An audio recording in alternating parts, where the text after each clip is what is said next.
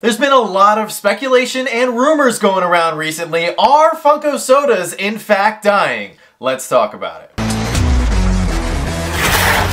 What's going on, everybody? Welcome back to the channel. So it was brought to our attention last week during our Pop Force 1 weekly live stream that there were some videos circulating around with some people saying that Funko is ending the soda line. So today we're going to be talking about that, and we're going to start things off with what are sodas. I know there's still some people out there who don't know what Funko sodas are. Funko sodas are these little collectible figures that actually come inside these cans. They're sealed because there is a 1 out of 6 chance at pulling the rare variant of the figure, or what's known as the chase. Now, there's also some other types of Funko sodas. Funko expanded and they started releasing these larger figures. These are 3-liter sodas. Right here I actually have the All Might soda. Once again, they do come sealed and they do have a chance at pulling the rare or harder to find chase. The third soda product that Funko has come out with is called a Funko Soda Cooler. With this, you actually get this little cool Loungefly bag.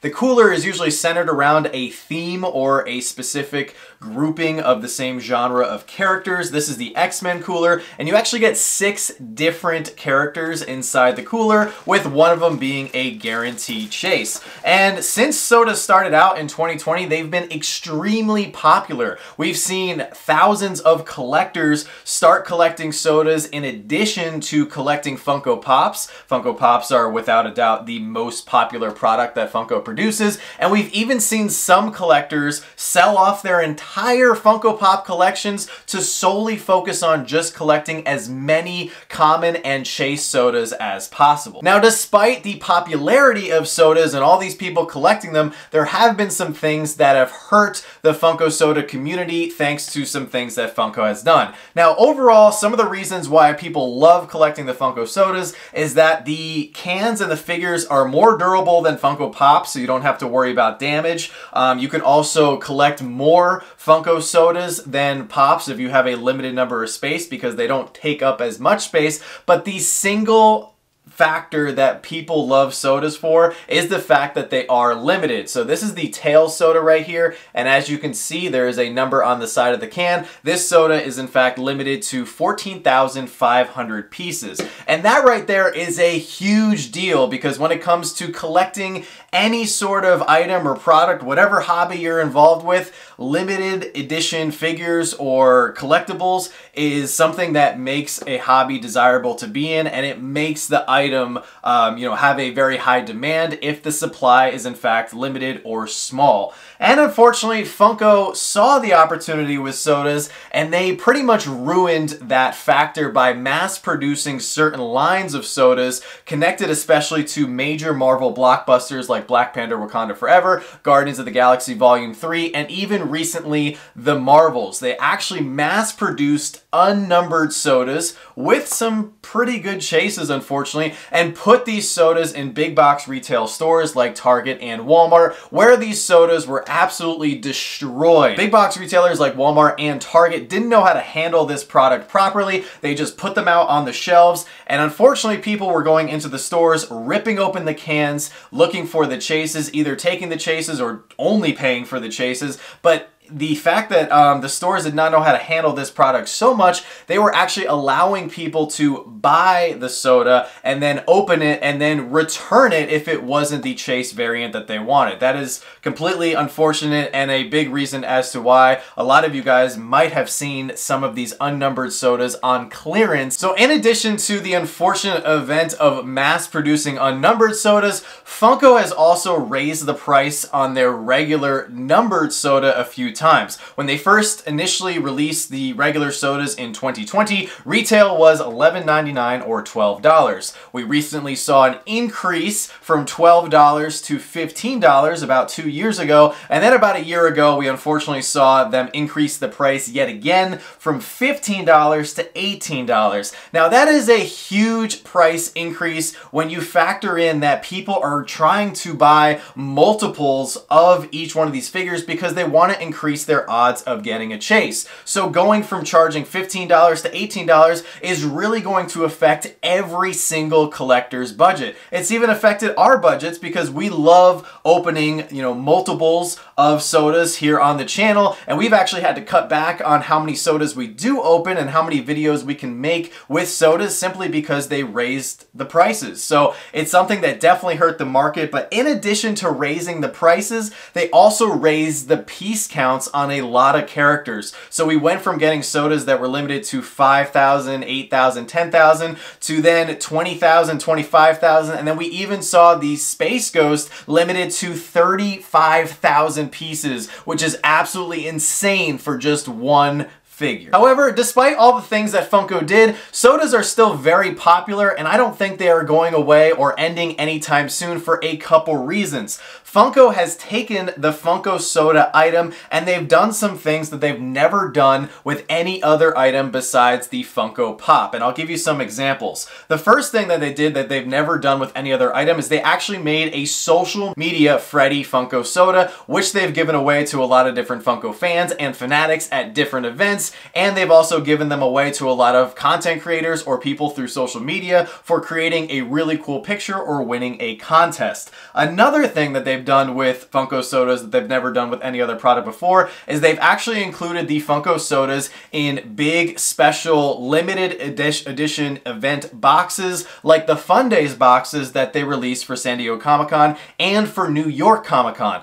Last year we saw a few sodas put in the Fun Days boxes for the Camp Fun Days event, and then we also saw some sodas being included in the Fright Night take-home boxes. So Funko has felt so strongly about this product that they felt comfortable enough to put it in one of their, most anticipated, most hyped drops of the year, and still confident that the box itself would sell out, when featuring another item besides Funko Pop. Now, the problem that I saw with some of these sodas being included in these boxes was not the sodas themselves, but the fact that these sodas did not have chases. Most of these sodas were just one version of the character, which is not really as exciting to open when you know exactly what you're going to get. A big part of the hype surrounding a Funko soda is the fact that it's like a little mystery box. It's sealed for a reason. You don't know what's inside, and we all want to get the rare version or the chase version when we open it because there's less of that specific figure. Now, the last and final reason as to why I don't think sodas are going away anytime soon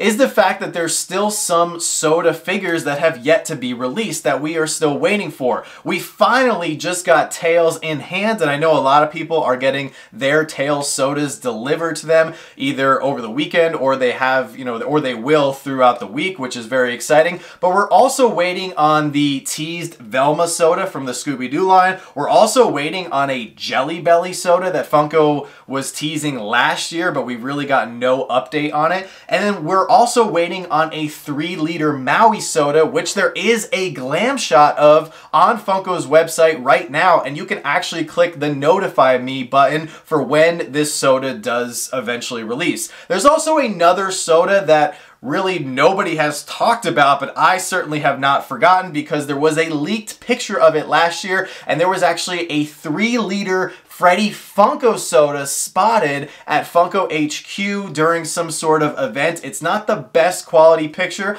but it does in fact exist, and I really hope that Freddy Funko 3-liter soda is released at some point. Now, some of you guys might be saying to yourself, we're only waiting on a handful of sodas. That's nothing compared to the hundreds of sodas that were released in 2023 and in previous years. And yes, you are correct. And Funko has made the statement that they do want to cut back production across the board on most, if not all, of their product lines because they want to get back to being a lean startup. So what I think is happening is that they are going to be drastically cutting back on how many sodas they produce here in 2024, which could in fact be one of the best things for the soda community. It means that your wallet isn't going to be hurt as, or hit as hardly. It also means that mentally you're not going to be overwhelmed trying to keep up with every every single release, trying to go after every single chase. And on top of that, it's going to allow us as collectors to go back and pick up some of the sodas